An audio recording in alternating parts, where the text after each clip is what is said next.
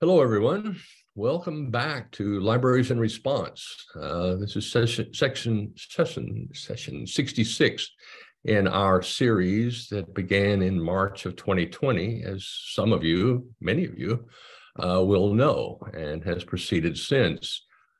Initially in response to the pandemic, but then there was one disaster after another, one crisis after another, even in 2020, a health crisis, social crisis, economic crisis, and of course, the climate is kind of the big kahuna of crises. This is part of our Broadband from Space series. Today's session of Libraries is Climate Adaptation Leaders. And so this is a message that we've been making throughout for this role for libraries as so-called second responders, and also the use of satellite connectivity generally and specifically for that role. We are the Gigabit Libraries Network, global consortium of libraries experimenting and exploring various kinds of technologies, communications, principally, but not only. We're hosted and recorded today and every day by IFLA, the International Federation of Library Associations and Institutions based in The Hague, as many of you would know. Our series sponsor is the Internet Society, who's been graciously supporting our work here, especially as we have focused lately on low Earth orbit satellite connectivity. Thank you, Internet Society. Our media sponsor is Broadband Breakfast, who's given us good coverage and continues to. This is our series exploring different aspects of so-called LEO, low Earth orbit satellite technologies to expand education, and particularly in our case today, enhance community resilience against disasters. We're going to focus a little bit on that technology, but also on the sort of the wider role of libraries in disaster response and preparation that may or may not have anything to do with low Earth orbit communications, though it has. I'll touch on that a little bit before we start. The capability of this technology to reach any place on the planet gives it, well, it's unique in that regard, and it disintermediates terrestrial infrastructure, the towers and the cables and so forth that extend across the landscape to reach the most remote places, stop before they get there because it's just too expensive and the people are too far out and they don't have enough money. All the market factors that continue to keep roughly 3 billion people from participating in the digital society that we've built, that's rebuilding us as far as that goes. And we've also touched on, well, what does that mean to the rest of the telecommunications ecosystem? It's an interesting question. We don't really know yet. We don't know exactly how well and how long it will work, but right now it's working pretty well to provide broadband, like instantly.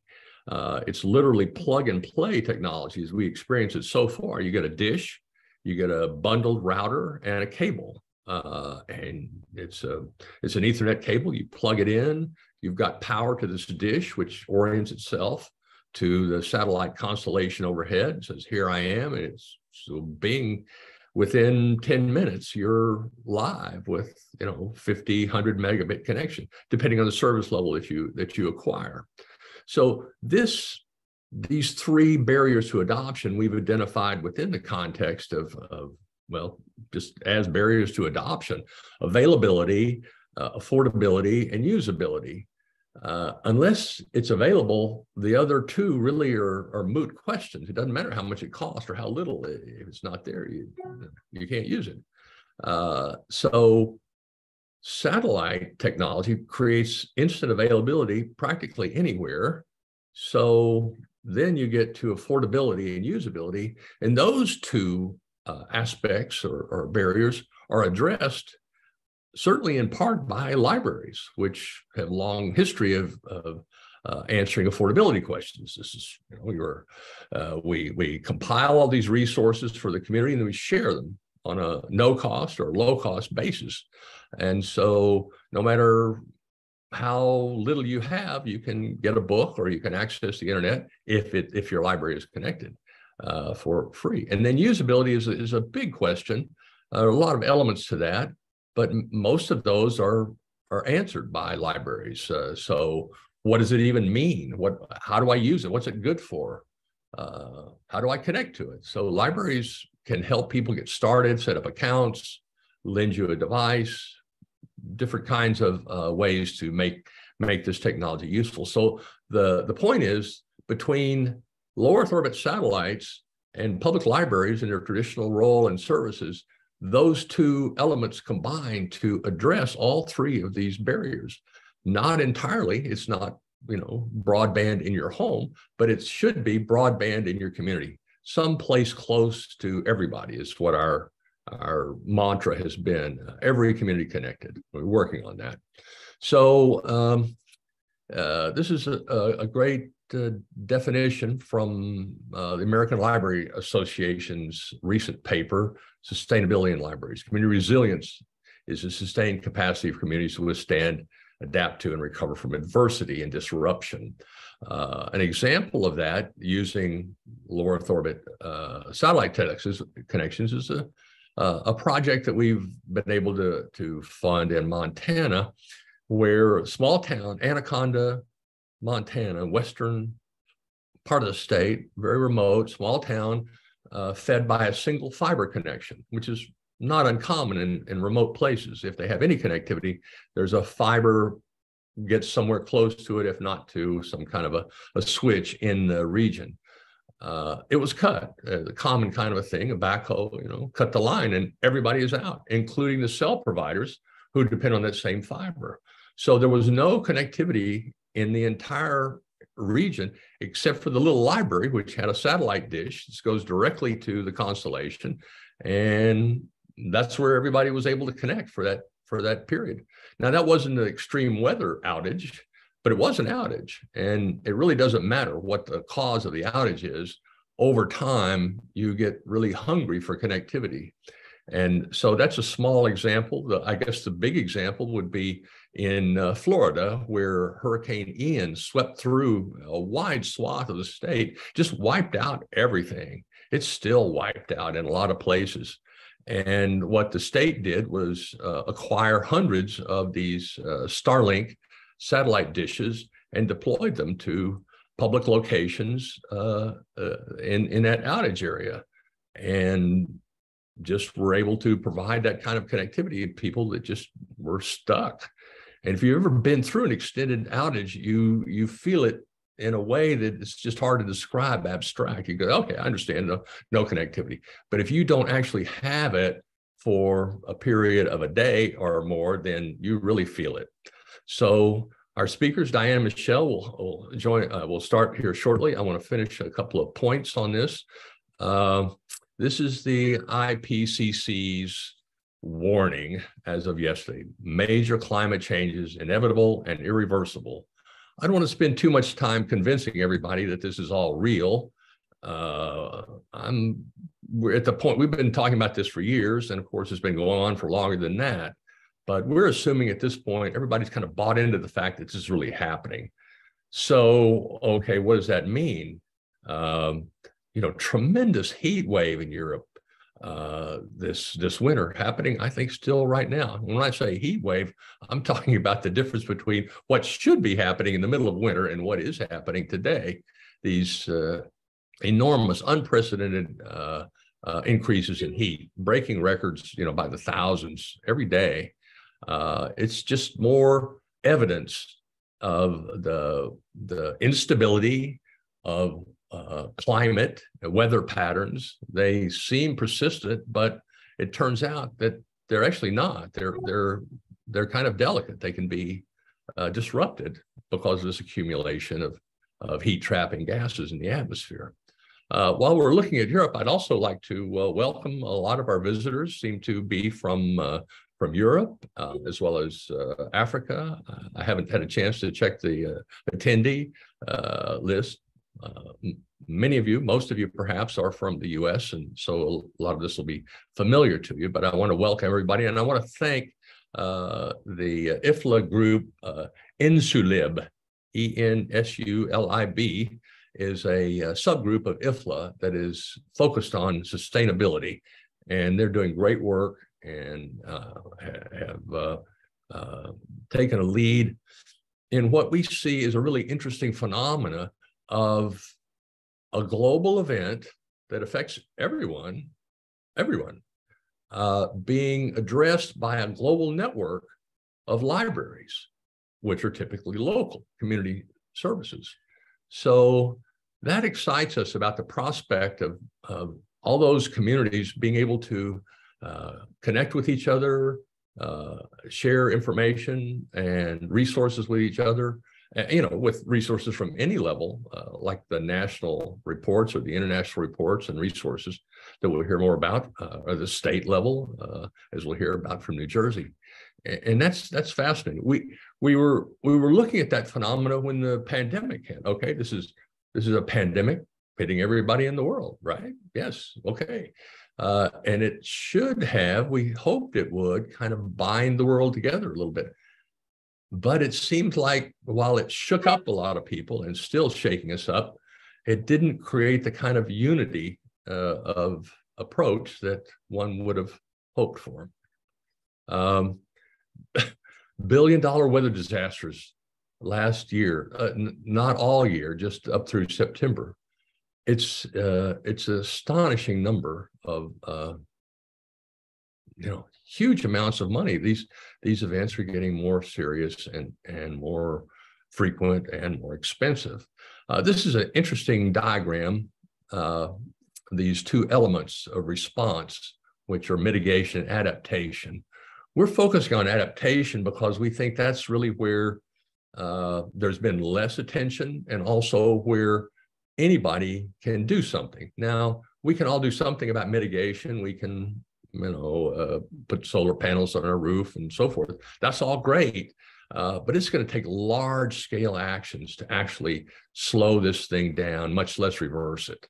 We're in for a rough ride. No matter if we stopped carbon today, it would still be rough. It's happening now, and it will get worse, even if we don't add any more carbon. So that leaves us with adaptation. And adaptation is something that seems it makes sense at every level, but especially at the community level. And this is where we think libraries have a special role to play. And so I recommend this graph and these different services to you.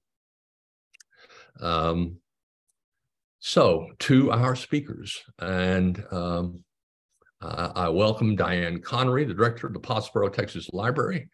Dianne's been innovating like mad for, it seemed like, the last, 10 years or so, leading on every kind of application and community service, telehealth, esports.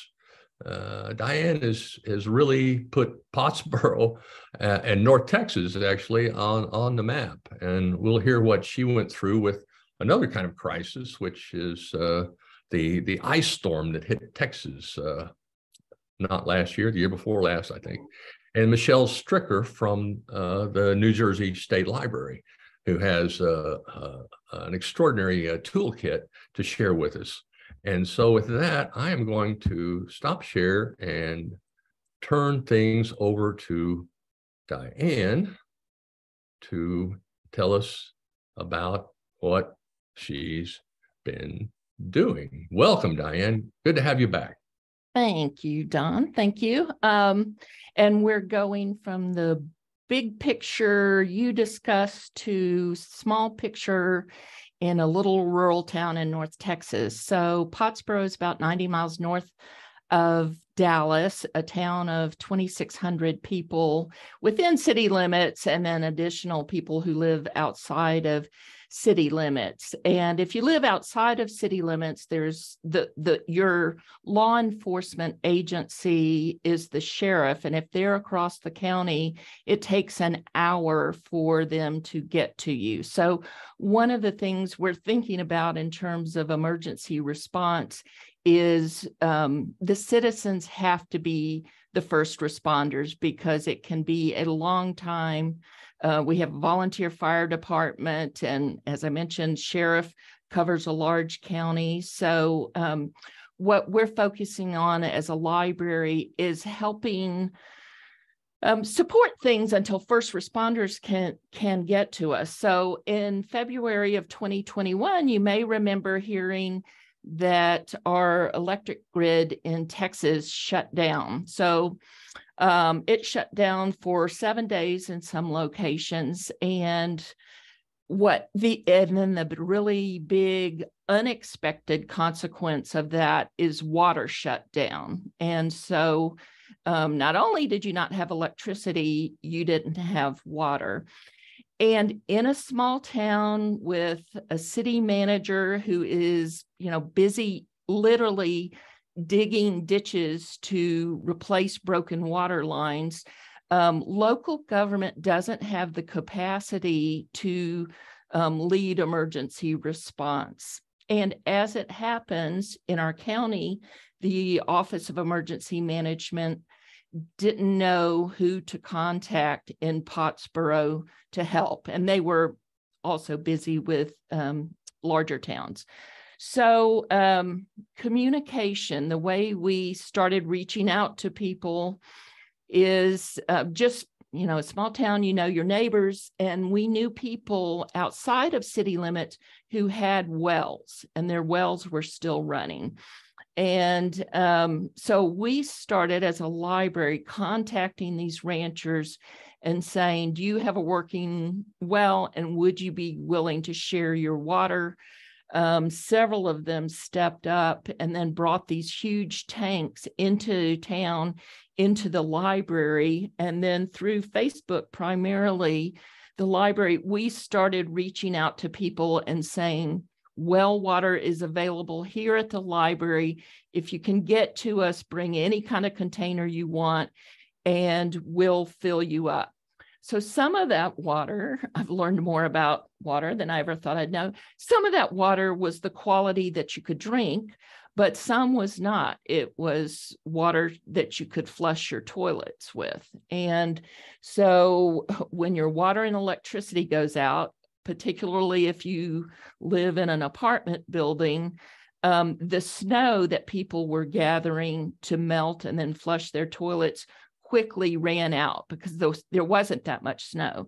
So now picture you're in an apartment building, nobody can flush their toilets, and there's no drinking water, no water to wash dishes.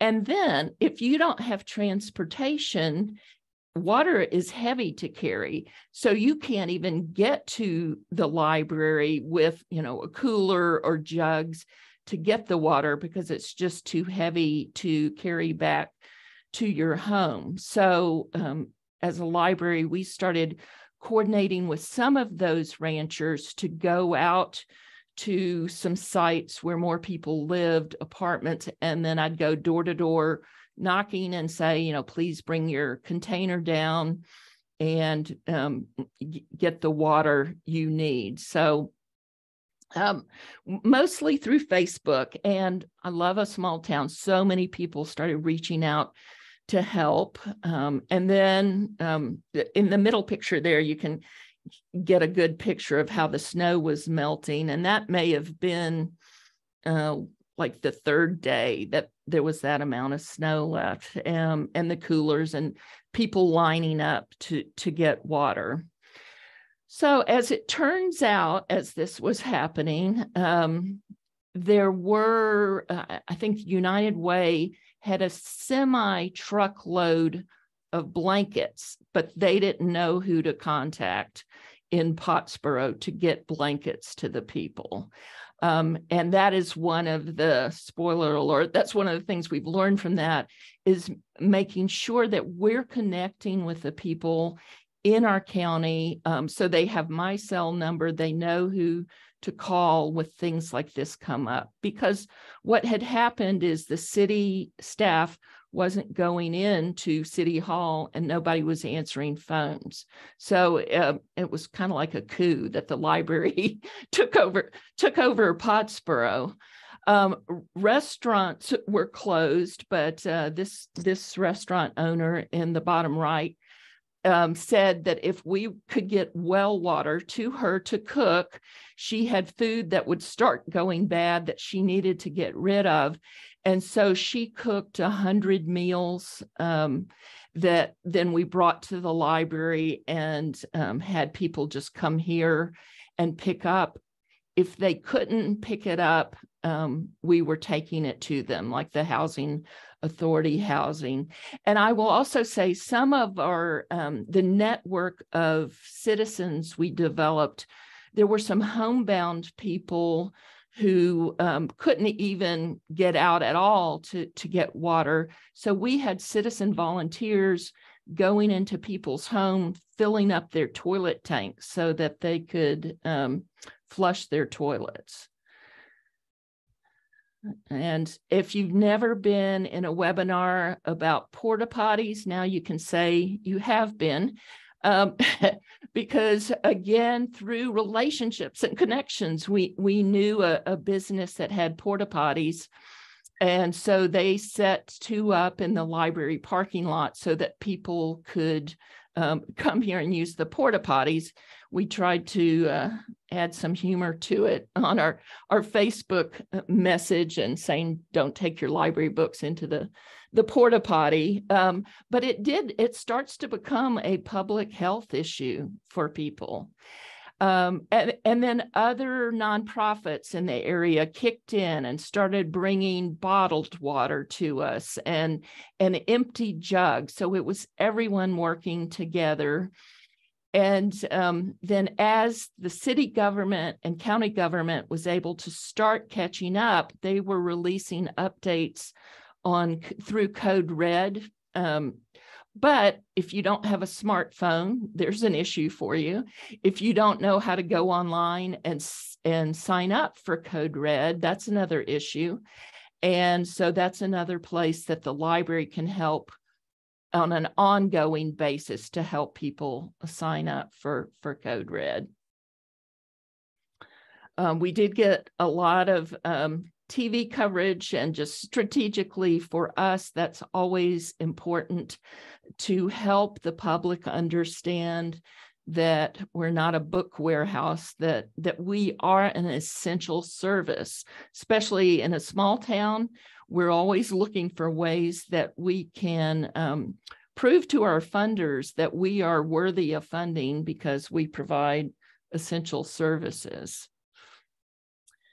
So afterwards, we held some community conversations, some debriefs, and we needed to be very careful that it wasn't an indictment of city government, because we didn't want to set them up that way. But one of the things that came out of it was that recognition that in a small town, people need to have phone trees available that they can call and just check on their neighbors, that we cannot wait for first responders to come in and help us.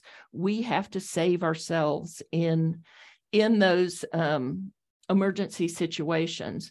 So bottom right is a charger I have that has solar panels. That kept me my cell phone and laptop charged throughout the event because I could use the solar panels to keep the charger going. Upper right are router boxes people can check out now from the library. And if they live within a mile radius of the library, they can have internet from the tower in our back parking lot in their homes. But, thinking about how we get connectivity to people in their homes who don't have it. And so being solution oriented, one of the things that we did was built a relationship with the County Office of Emergency Management. They offer, I believe it, 9-week course, which was intensive training. I know how to apply a tourniquet now if anybody needs a 9-week course for citizens to learn how to be a community emergency response team. And they give us these packs, but we practice using fire extinguishers, chemical spills, all kinds of responses. We know how to be first responders now. And of course, our role as community emergency response team is we'll take the lead. And as soon as first responders get to our location, we can brief them. And then, of course, they take the lead at that point.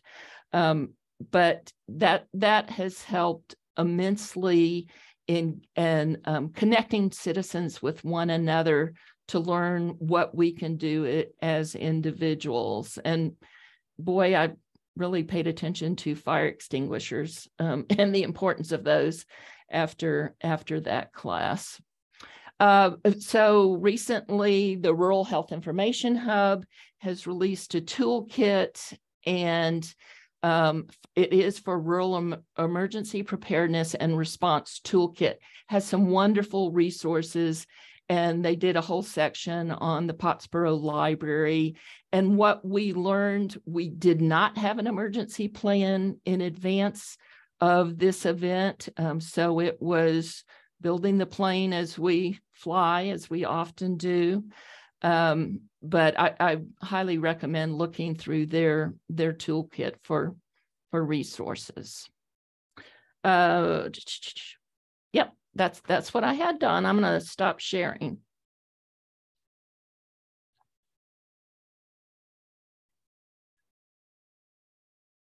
Don, you're muted. Thank you.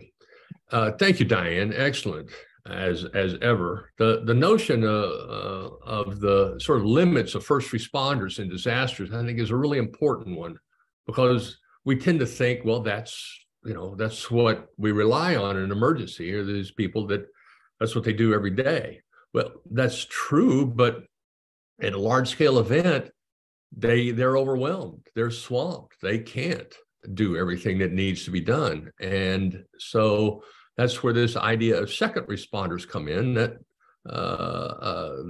it's a broad category of institutions, of which libraries and schools and telephone repair people all fall into that category. They're doing vital work to recover and respond to these large scale events.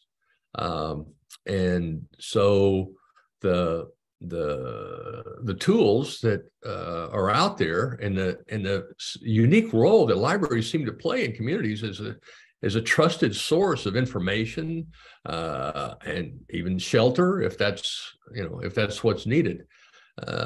What we've discovered in these large scale outages, that there are really the first priority that people have after an extended period of time is electrical. They need to charge their devices, and then they also need to connect. But this electricity seems to be a really key component. So I have no idea what the percentage of library facilities that have backup power might be. I hope it's a very high percentage. It should be, because these events are coming at us, and that's something that really is essential, because we've electrified our entire civilization. But the fact that Dianne and the Pottsboro Library was able to organize so much activity, volunteers helping neighbors. I mean, how does that happen? Okay, I know 3 or 4 neighbors around me. I can check in with them, but I can do more than that if I can, or maybe I need help. So what's the communication vehicle for all that? I doubt there's any kind of formal setup in most places, but except that people will tend to turn to the library to find out what's going on, because that's normally what people do. So great. we'll come back to questions, but let's get to Michele here, and then we'll conclude with questions. So Michele, welcome, and take it away. Hi, everyone. Don, thank you for inviting me. It's wonderful to be here this morning. And I want to just give a shout out to Dianne and her library for doing such an amazing job. And what you're going to hear me talk about today, sort of more generally, Dianne's library took it away and actually implemented a lot of the ideas that that I'm going to present to you this morning. So let me share my screen, and give me a second here, share. Here we go. So I'm going to talk today about from disaster planning to community resilience. And I called it the long and short of it. And I'm going to tell you why in a second. But for this presentation, because my time was limited, I just chopped off the long of it. So we're only going to focus on the short of it today. And I'm going to explain what I mean by that in a second. But let me just turn off, if you all don't mind, I'm going to just turn off my camera because I tend to wave my arms around a lot when I talk, and you don't need to see that. So here we go. Okay, so what happened was, in the work that I've been doing over really the last decade in disaster preparedness, started with Hurricane Sandy in New Jersey and New York. Of course, you all have heard of that. Back in 2012. And that's when we realized that, I had been doing work in disaster preparedness strictly on, facility-based plans and collection planning that had to do with saving your most, precious collections in the library. So it was all internal facing. And you're familiar with a lot of those plans, like deep plans. A lot of them were like 100 pages long. I know there was a deep plan light that became like 25 pages. But again, in the beginning, everything was focused on traditionally the collections and the facilities and calling in the freezer trucks when there was a fire and water damage and things like that. And so that was kind of the long of it, and Hurricane Sandy in New Jersey, for me, changed everything back in 2012. And that's what I call sort of like the transition period. And that's where the library became known as Ports in the Storm, because everyone showed up, at least in New Jersey, and I know in all the other states that have these types of emergencies in their communities, everyone's going to show up at the library the very next day or as soon as the storm or the emergency passes. So that was sort of the transition phase. So the library is a safe haven, as a place for people to come, get some coffee, get a warm coat, find out information mainly. And now what I focus on is this whole community disaster response approach. And Dianne really talked about that a lot. So it moved from traditional disaster planning of these very long plans through this transition. And we'll talk about the toolkit that I have up on the State Library's website. But now I'm focused on the immediate aftermath of the community. So you could see it's sort of like this was iteration after iteration. It was a reframing of the conversation from internal library perspective to this whole community approach. And that's what I've been focusing on for the last couple of years. I do want to note that all of the workbooks and the toolkits and the plans that I talk about were all based and came from my adaptation of emergency management tools, because when I compared the two, I found that emergency management approached a disaster very differently than the library did. And so I wanted to make sure that the library could integrate as much as possible into what emergency management was doing, so that they would be using become as effective as possible in the immediate aftermath of a disaster, but also that they would understand where emergency management was coming from and understanding the language of emergency management. So I really wanted a different kind of a tool that was based on what an emergency manager would use. And that was easy. That was easy to fill out. And that's when I worked with Don Byrne, who is actually, he works in emergency management and risk assessment. And he really helped me put together this Librarian's Disaster Planning and Community Resilience Guidebook. There's a guidebook piece, and then there's a workbook piece. So really what the toolkit, it's designed to increase your coping capacity.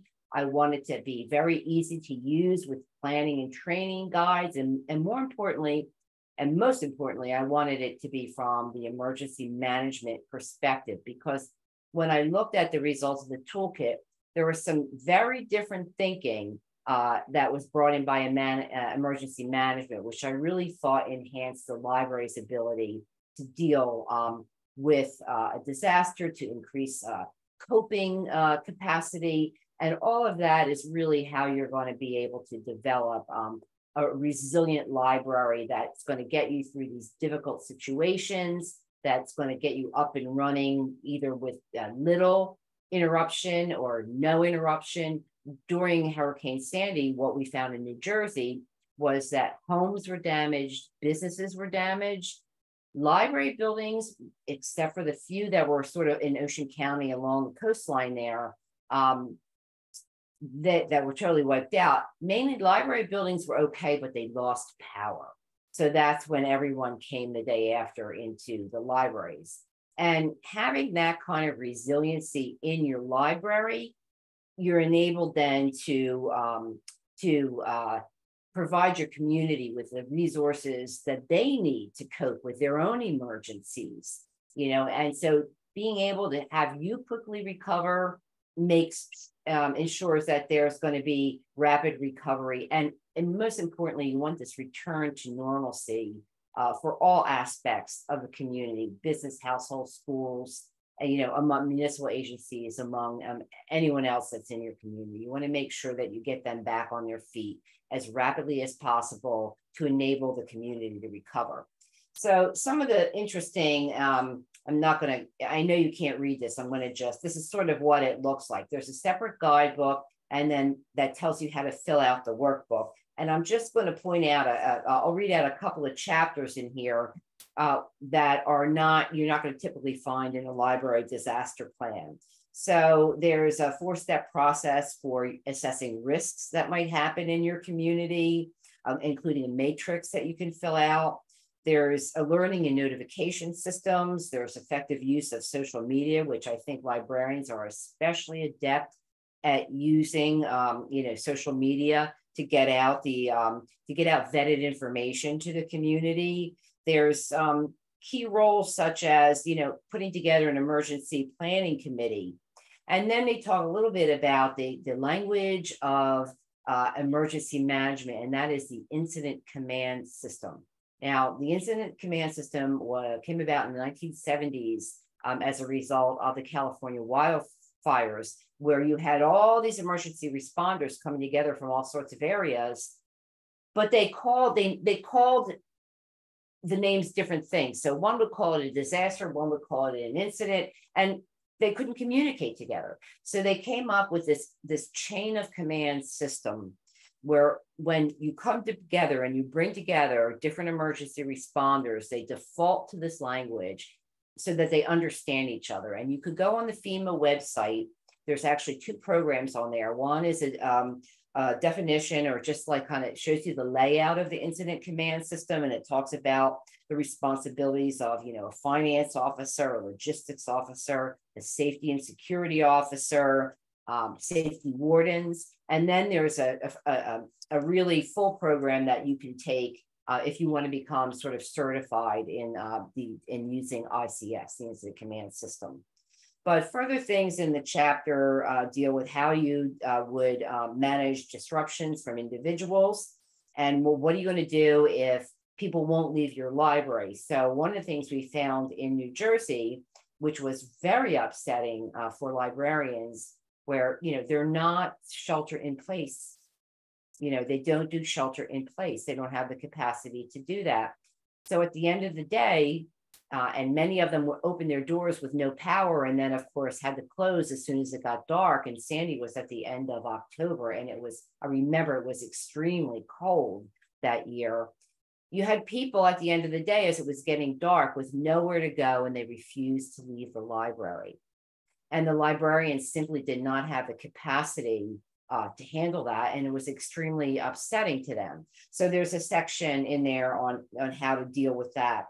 It also talks about cyber security, evacuation and shelter locations, crisis communications, and you can see there's a long, there's a very, very long list of things in the toolkit. Now, the toolkit is meant for you to pick and choose what's right for your library. And, you know, our focus here in library development in New Jersey is on public libraries. But really, this is for any kind of library, academic, special. You each have your own communities. You can each pick and choose what you think, what worksheets you think are going to work best for your library. So you see these long lists of, you know, these long lists of items here, and you don't have to do them all. They're for you to customize and use in whatever way you see fit what you need from your library. So that's on our website. And Don, afterwards, I can send you links to any of these things. If you want to get them out to the attendees, just let me know.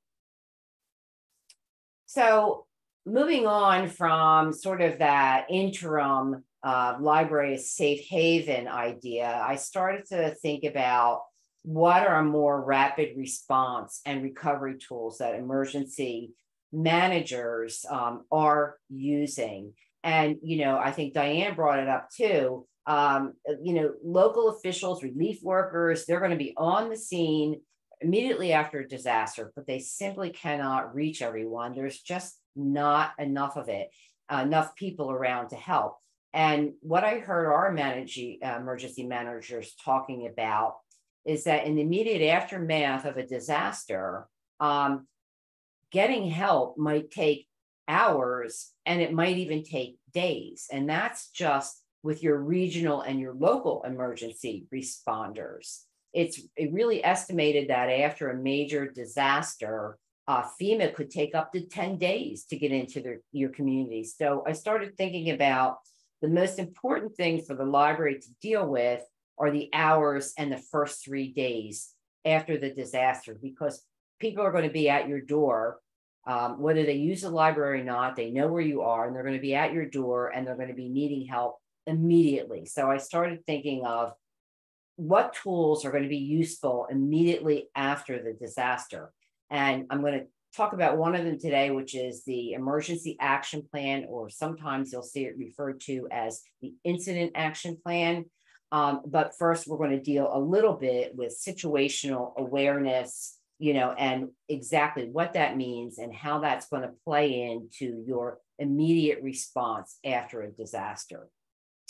So situational awareness, I think that people need to learn how to successfully handle disasters effectively and efficiently. And you have to sort of make the right decision at the right moment under these, like, let's face it, these extremely stressful situations. You're either in the middle of this crisis or you're in the immediate aftermath of the crisis. And so how are you going to respond to what's happening around you and quickly assess, you know, what's going to happen in the future so that you can craft this effective response right now? And that's what's called situational awareness. It's the ability to respond quickly, to adjust your reaction and your response to the disaster that's at hand. So you see, this doesn't really work well with a pull off the shelf disaster plan that you've done in advance, although you still do need to have that plan. But every emergency is different, and you've got to react to it at the time that it's happening. So it's going to be this critical assessment where you're going to identify what's actually happening right now, what your problems are, and then you're going to even gauge the significance of each problem so that you can craft a response. Now, when emergency management talks about situational awareness, they're always going to prioritize it according to this list. Okay, life and safety is first. It's number one, always. Then it is incident stabilization. An incident is a term from the incident command system. They don't call it disasters, they call them incidents. So that's why, it's really good for you to take a look at the FEMA site and just learn sort of the terminology in the ICS system, so you understand and you speak the same language as your emergency responders. And then only after those two things are you going to concentrate on the preservation, say, of your facility and your collections. So that's what situational awareness is, and it really plays a strong role in crafting your response immediately in the hours immediately after a disaster. As we move into what's the emergency action plan, and I do have a template for this, which I did again adapt from emergency management, and I can send that to Don for you all. So the emergency action plan is like this really written procedure that tells you how you're going to respond, or what your craft your response to these different types of emergencies. And it really is an essential component that you're going to use immediately afterwards, rather than your typical disaster plan. So the EAP is going to be able to be adapted for a wide range of emergencies. And you're going to find that all of these emergencies are going to include sort of similar components, but they're also going to have these unique components that you're going to need to include in the planning when you finally write down the plan. So that's why it's important to identify emergencies most likely to impact your library. And I'm looking at this, I'm like, oh, this comment is old now. So for example, Florida is not going to spend time preparing for a power loss due to a winter storm. But anything goes these days with global warming, and we're finding these bizarre situations in places that you would never think, that there would be a snowstorm before.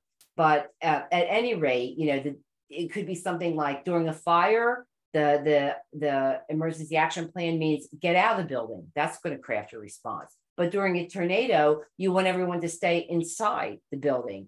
And active shooter is some of both. You're either going to hide or evacuate, depending on what your best action is, your best option is. And so that's what's great about the EAP. It's meant to be used immediately after the disaster.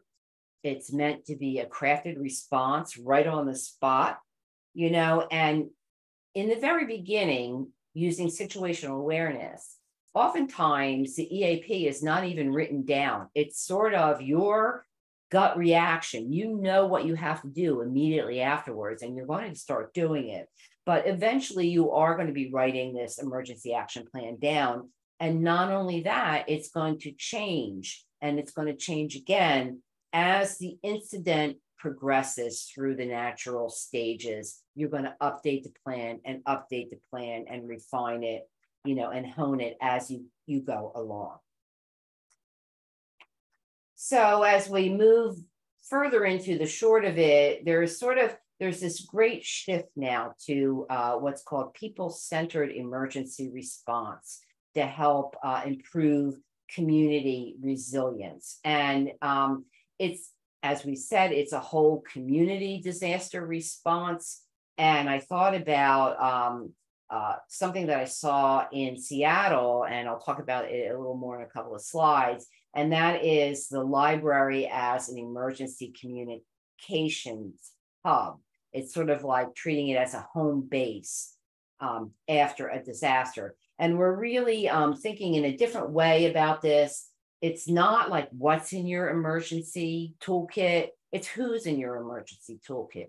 Who can you call upon in your emergency, like Dianne was able to do with her library?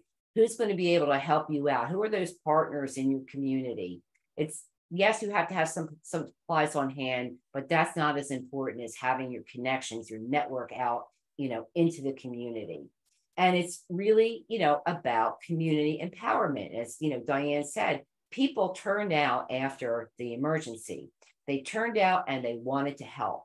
And we find, and emergency responders, more importantly, have found that people are really very capable problem solvers on their own. They really don't need a lot of training. They know what they need to do to help themselves. So we want to be able to use that to the advantage of the community.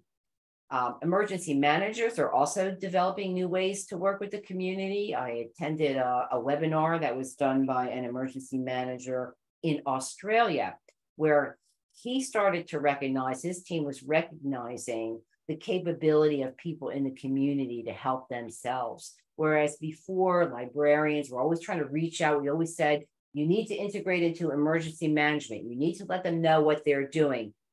Because they're so busy. You need to remind them of what the library has to offer. Well, you know what? They're paying attention now because of everything that's happened with libraries around the world, sort of picking up and moving into this response and resiliency mode. They're noticing that libraries are doing this really well, and that the community, is able to do this really well, themselves. So we call these where people come out immediately after an emergency. They're sort of one-off events. They're spontaneous volunteers. And so these spontaneous volunteers that come out free up emergency managers' time, that they're able to really deal with the larger crisis, and so they trust the community to know what it needs and sort of help itself. Now, the one thing I want to say about spontaneous volunteers, they're going to come out for the one-off events. It's not a long-term commitment in their part, and they can really be helpful to the library as you set up some sort of communications hub. However, emergency managers also fear spontaneous volunteers because they can't use them in an emergency. All right. They're not trained.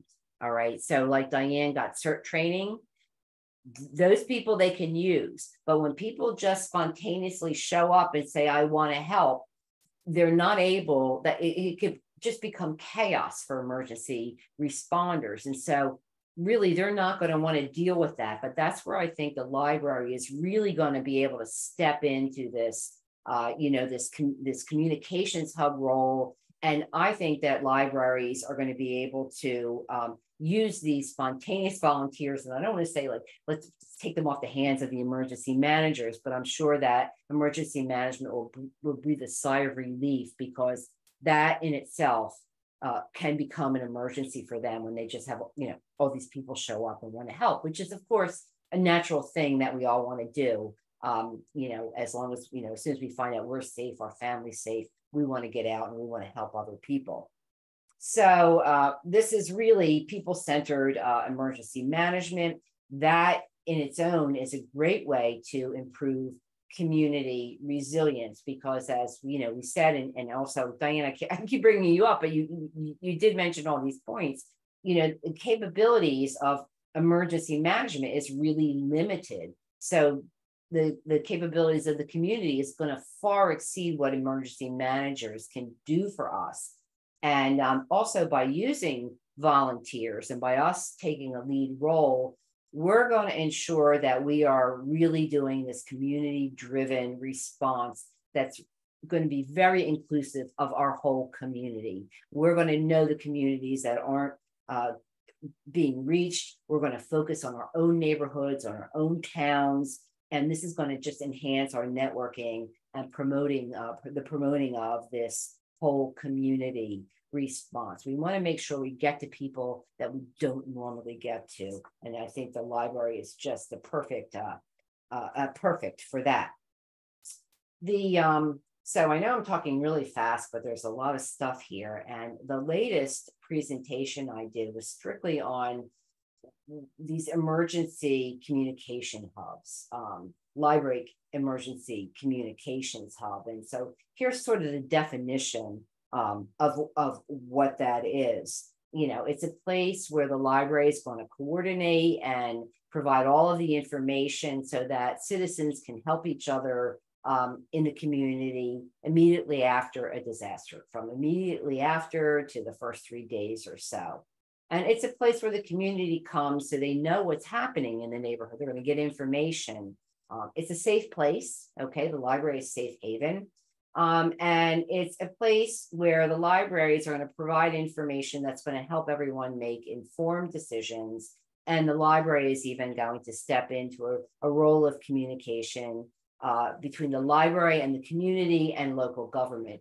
And these are pictures of actual library communication hubs. You could see they're nothing fancy. Anyone can do them to any size. If your building is open, you of course can go indoors with it. And if not, you can set up outdoors. You set up tables, you have pop-up tents, you have the pads and the markers and places where people can hang information about, how to have safe drinking water, or how to, you tell if your food is still safe to eat afterwards, or where would you go? Where can you meet up if you've lost someone? And so this is what the idea of what an emergency communication, hub is in the community. It's very easy for the library to step into this role. So again, a home base. I can't think of a better home base than the library, where everybody knows where to come after a disaster. And that's the way I like to think of the communications hub, as this gathering site. And the interesting part about the hub is it's entirely driven by the library and its own unique community. And you can see, like, I have this little diagram down there that it's like, I based it on this hub and spoke model. And I have to be honest, I stole this from another, a hub and spoke idea from another library, New Jersey State Library program called NJSL Partners that has to do with digital literacy. But in my other presentation, strictly on the communications hub, I put the library at the center of the hub. I have spokes out to agencies like FEMA and the local CERTs and local emergency responders. And then there's even further spokes out that if you're, say, a county library system with multiple branches, you're going to have your main headquarters branch as the main hub, but you can put information out to your branches as sort of like spokes around the main center hub of the headquarters library. And so that's what so it's expandable. You could just have one center hub, just one hub if you want. But if you're in a situation where you have branches, you can certainly have the spokes out from the central and main hub. And that's really the way that I envisioned it. Michele? Yes. We need to wrap. Okay, so I'm almost there. I want to make sure that the hub is not part of the municipal government. It's not part of the emergency operations system, not a shelter, a medical station, or a fire station, or somewhere to find food and supplies. It's a gathering place where we're connecting people with the information, sharing information that they need. And I always say that we're really not first responders in the traditional sense of the word. We are second responders, but I always like to think of librarians as information first responders. We've talked about the billion-dollar disasters, Don, you mentioned. However, we need to get away from that and start thinking about the smaller catastrophic events. Like, heat really is the biggest threat out there. And we need to move into action rather than all the doom and gloom. It's here to stay. We need to be focusing on doing something about it now. And again, librarians need to take their people skills out of the library, reach into the community, so that we serve as the central meeting place that brings the community together. So there you go. That's the short of it. Which That's I great. Went so that was really the long of it. But thank you. Thanks, Michele. Fantastic. Thank you. In the registration page are links to both the story that Dianne just talked about, gives a lot of detail there, and the tools that are related to that, and then of course Michele's link also to the toolkit. We're right on the hour, but this is not TV, so we tend to run over a little bit, but you'll be excused if you have another commitment. We're going to keep the recording going. We'll post the recordings for, there's a lot of material we've covered today, just a vast amount with implications. And really, that star metaphor was just perfect for how much more there is to talk about in this particular subject area. But the point about FEMA has designated libraries as essential, and that means that they will fund moving the library if it needs to be moved.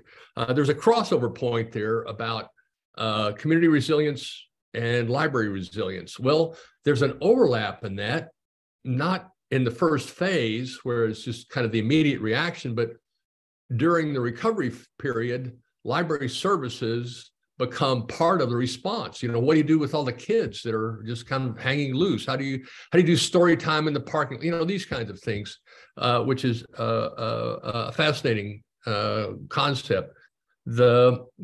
Dianne, could you talk a little bit about ITDRC and what they have done to help you and who they are?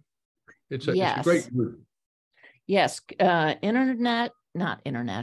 Information Technology Disaster Resource Center. So when COVID started and so many things shut down, there are a lot of areas outside of city limits that do not have connectivity. So Don connected me with ITDRC. They brought over a trailer with a hotspot, parked it in a parking lot out by the lake, and left it there for months. So, and they did all the work. I just called and said, here's the problem. And they did everything else at no charge to the library. So they set up this hotspot, and we would have, there would be people gathered around that little trailer doing homework, taking their test, all sorts of things, working on their GED. And then I contacted them again, and they came out and set up a permanent hotspot in an area without connectivity at a tackle shop. And so people can go to the convenience store tackle shop and sit in their parking lot and use their hotspot. They've been wonderful. Typically, I think they've gone into, like, after wildfires and floods and, you know, big events, thousands of homes without connectivity, but they came to Pottsboro, Texas, too. They're amazing. They should be on everybody's, whatever passes for a Rolodex these days. And as Dianne said, they'll do it for free. This is a group of volunteers based in Fort Worth, Texas. They've got 2,000 people volunteering to parachute in and do rapid response, and they can handle just almost any situation and any kind of technology. Just an amazing group. Michele, yes. Yeah, I just wanted to mention two things, Don. You talked about FEMA relocating and having funding for libraries. That's called the Stafford Act. You can look that up. It's when they recognize that libraries are essential services, and there is funding, you know, to get you reopened again. And as far as libraries having being able to get their electrical grid up and running again, not in New Jersey with all the small libraries, I find that when a library building is actually like in the municipal complex, they're going to have those big time generators. And so they're all set, but New Jersey is mostly small libraries, and the cost of sort of a whole building generator starts at $150,000 on up. And often that will only, you know, keep your network running. So that's like a financial, just never going to happen for most of our libraries. But you can buy a generator, a portable generator for under $1,000 from Home Depot, and at least have that gas powered outside of your library. That'll help people charge up their devices, you know, and I'll bet you if you made a plea, Home Depot would probably donate it for you. And one other thing I want to mention, if you really want to get into this and be a location for FEMA to set up, you know, you have to get this done ahead of time. And there's a thing that an electrician can install. It's called a pigtail. Don't ask me what it is. It probably costs a couple $1,000, but then you let FEMA know that you have this pigtail, and they are able to just drive right on in, plug in, and then operate right outside your library.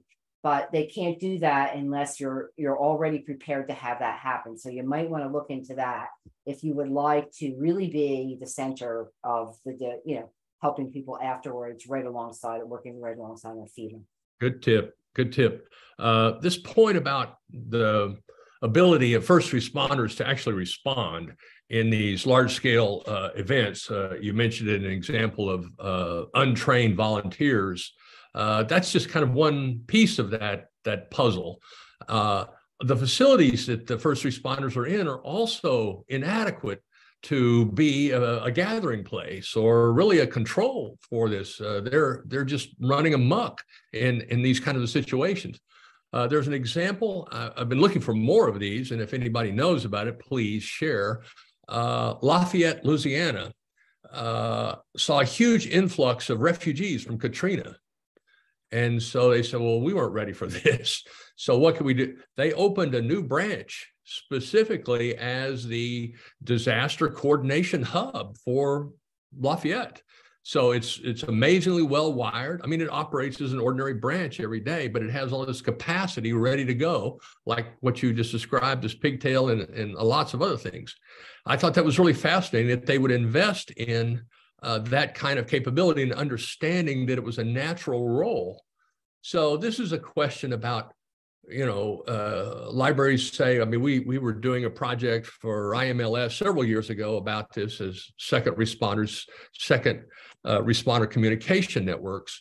And a question we got from IMLS was, well, why would libraries want to take this on? They're already overloaded with all these other roles.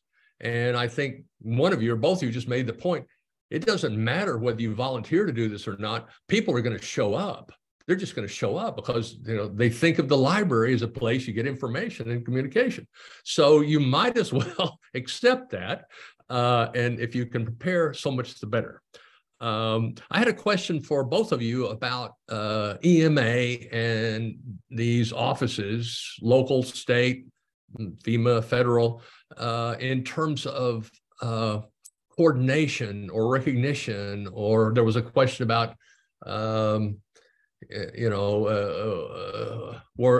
they certified? All that. It's just a knowledge level. Is there an awareness? Is there a process to contact state and local EMA offices and say, well, this is what we're doing, this is what we want to do. What do you suggest? And do we have a protocol for when the proverbial hits the fan? How do we interact with each other? Is that something to do as well, formally? Either one, both of you. I could take a shot at that. So you're muted. Oh, there you go. Question. Am I unmuted? No, you're fine. You're unmuted. Now you're muted.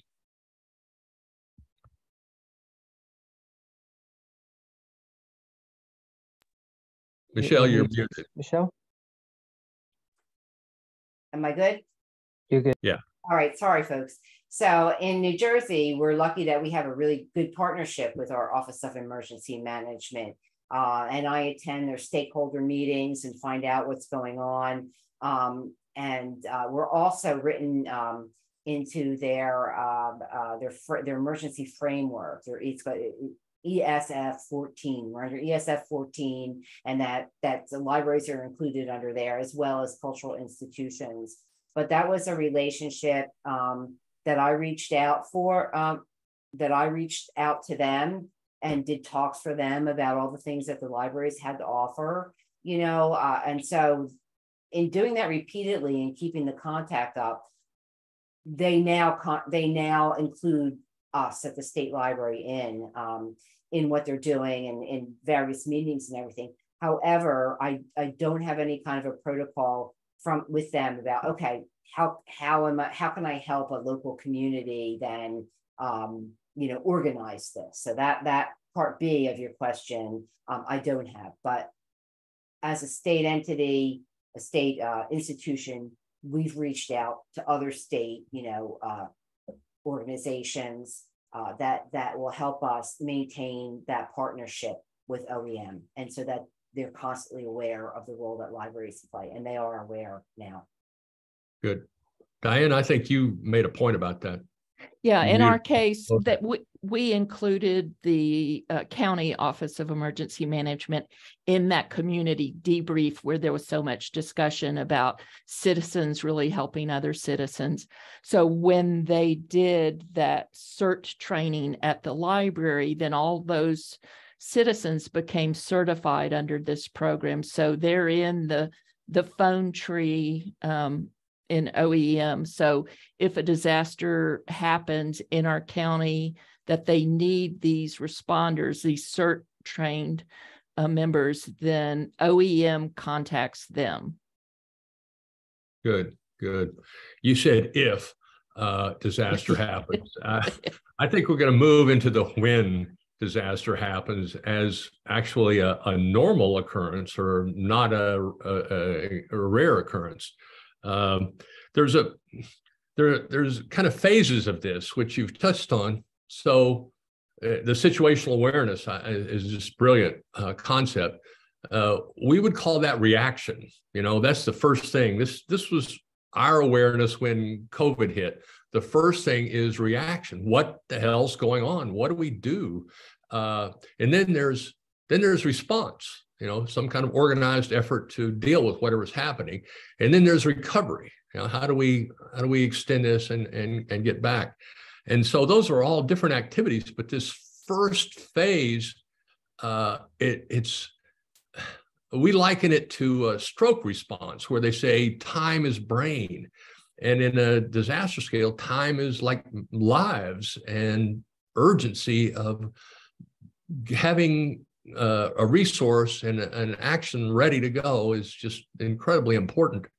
I suspect that a lot of these volunteers would not come in for CERT training, Dianne. I think, you know, they respond to it's their situational awareness. And they don't think about playing the role until it happens, and they go, well, I need to do something, or I need somebody to help me, you know, both ways. So the recurring notion here, it relates to communication, because how do I know what's going on? How do I know what's what? Where do I get that? The radio station? That's not going to provide, you know, much very specific information. So this just seems like a vector for libraries as communicators. Are there strategies? Well, I also wanted to touch on there in terms of this library building being a disaster response hub. Is I'm talking to you from our telehealth room. And so in this room here in this library, you know, depending on the disaster, it might be a very important resource that we have a room for people to connect with healthcare providers. Very good. And, you know, the people do have there's so many happenings in a chaotic event that, you know, you just can't prepare for everything. You have to do what librarians do, is use their judgment and solve a problem that's in front of them. It's just extraordinary. There's a kind of an investment curve related to crises and response, and that's before it happens. And the tendency is, well, you know, yes, we need to do that, but we can't do it today because we've got 3 other things that are just really happening right now. We'll get to it, but not today. And that, of course, just keeps going every day. And then it happens. And then the situation completely changes, and the blank check comes out. Whatever it costs, we need help today, right now. And then later on, after it's over, then it kind of tapers off. How big of a lesson did we learn? We're going to be ready for next time, and so on and so on. So it's just hard to overcome that. Our notion is to integrate as much of the disaster response services into everyday services. So your example with telehealth is excellent, because that's what you can do every day, but yet it blends over into a disaster response service. So that's great. Communication, ordinarily, you know, people go to the library to communicate, connect to the internet, and so forth. And if you have a way to run that without electricity in a disaster, then you've got a dual win. So can I add one more thing, Don? Yes, please, go ahead. We're going to wrap up. Go ahead. Comments. Yeah. you know, you have to, as far as workers taking on a lot and unions not wanting their workers to step into this role, you have to allow for the fact that your staffs may be suffering the emergency too, with their own families and their own homes. And you have to allow them and give them permission to stay home and take care of themselves first. There are some people that are very good in an emergency, and there's some people that just can't handle that. And you have to respect that too. So know your staff, you know, put together a crisis team that, you know, people who would be able to step up and be able to handle these different types of emergencies. But, you know, we're there for the community. And I truly believe, I firmly believe that this is part of our mission to serve. It's not an option, but allow your staff, give your staff permission to take care of themselves first. That's a great comment. And we're going to use that as your closing comment, Michele, so people remember that. And Dianne, we're going to go to you for a closing comment, and then we're going to wrap this up. Strategically, I think even though funding is hard to come by for preparing in advance, it is one tool that our library is using to elevate our image throughout the county.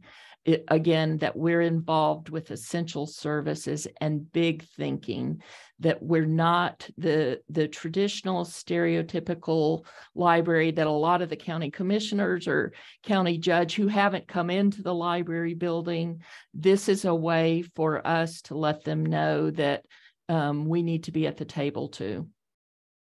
That's great. It's the notion that, you know, the presumption that libraries are nice to have is short of the actuality that they are in fact essential services, and that they do more things than any other public institution by a far. When we say the Swiss Army knife of public institutions, they and it just keeps growing. You know, kind of unfortunately, but that's the way it's built, to be responsive to whatever the community wants. So I want to thank you both and so much for taking the time and delivering really important messages that we have recorded and will be available for playback soon. So I'm going to ask the people who have hung around, the hardcore here, everybody, if you would unmute here, please, everyone, unmute, because if we were together, we don't have an unmute everybody, but if we were together in a room at a conference somewhere and you deliver these presentations, we'd be giving you a round of applause right now. So that's what we want to do, is thank you very much. Thank you. Thank you. Thanks for having us. All right. Thank you. It was wonderful. Thank you. Thank you. All right. So with that, we'll conclude. Thank you very much. We'll focus on education and health using low Earth orbit satellites next week. So be on the lookout. Thanks, everyone. We'll see you next week. Bye-bye. Thank you. Bye.